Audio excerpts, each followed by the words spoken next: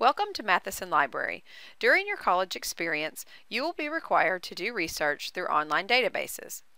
An online research database is a collection of magazine, newspaper, and journal articles that can be found online. It seems simple enough, but some students find online databases intimidating. Some of you may not realize that you already know how to use an online database. Yes, Google is considered an online database. Although there are major differences between Google and an academic database, they perform the same functions. When we search in Google, we can use simple text and natural language to find the information we want. Based on the words we type, we can see that Google tries to figure out what we're thinking. However, in an academic database, we use what is called a keyword search. Remember those questions we typed into Google? We can take those same topics and pull out our keywords to search in an academic database. Keywords can be whatever you want. Whatever subject you're most interested in or studying, you can use them to search in an online database. Let's perform a real search in one of Matheson Library's databases. Go to www.westkentucky.kctcs.edu.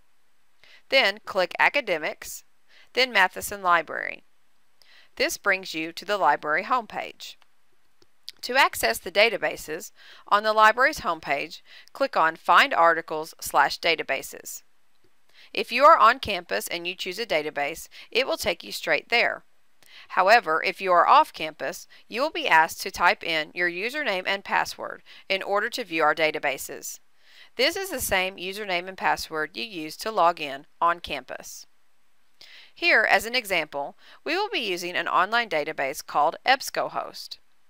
EBSCOhost houses several different databases that allow the user to do more subject-specific searches. First, click EBSCOhost from our database chart, and then click EBSCOhost Web. For our purposes, we will use a broad database called Academic Search Complete. Notice at the very top of the page, there is a search box. All databases have search boxes. This allows the user to enter in those keywords we talked about. A keyword search locates the exact word or words that you enter in an article, even though the words may not be located next to each other in that article. If you want to search for a particular phrase, such as ethics in business, you need to put the phrase in quotation marks before you search so that it will locate the entire phrase. Otherwise, it may locate an article that has the word ethics in one part of the article, the word in somewhere else in the article, and the word business in another part, and the article may or may not be about ethics in business. In addition, if you don't find an article on the topic that you're looking for, try using a similar word or a synonym. For example, if you search for cat and don't locate the information that you need, try searching for feline or a specific type of cat, such as Angora. Different words get different results. You can also type information such as author, title, publication, or citation information. The databases have an advanced search option. This allows you to specify the criteria that you're looking for, such as publication, document type, and language. Heading back to the home page, several options to help refine the search are listed below the search box. In databases, these are called limiters. Full text requires the databases to only display back full, complete articles. The scholarly, peer-reviewed journals option returns articles that were reviewed by professionals in their field. You also have the option to limit to a specific date, month or year, format, and publication, or journal name. Once you have your search term typed in and the desired limiter set, you're ready to search. The database will take the terms you typed and generate a list of all the articles related to those terms. In EBSCOhost, you'll notice several features off to the left that can further help narrow down your search.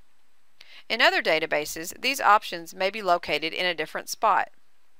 The databases can help you by offering different subject areas, publications that your topic appears in, and information about your topic in other countries. You can select an article by clicking on its title.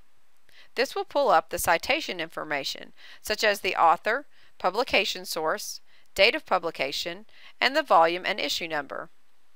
On the right side of the page, there are tools that you can use when working with the article. A few of the features let you print, save, or email the article. The Cite feature will come in handy when giving reference to the article. The Cite feature will generate various formats for you to copy and paste into your paper for your works cited or references page.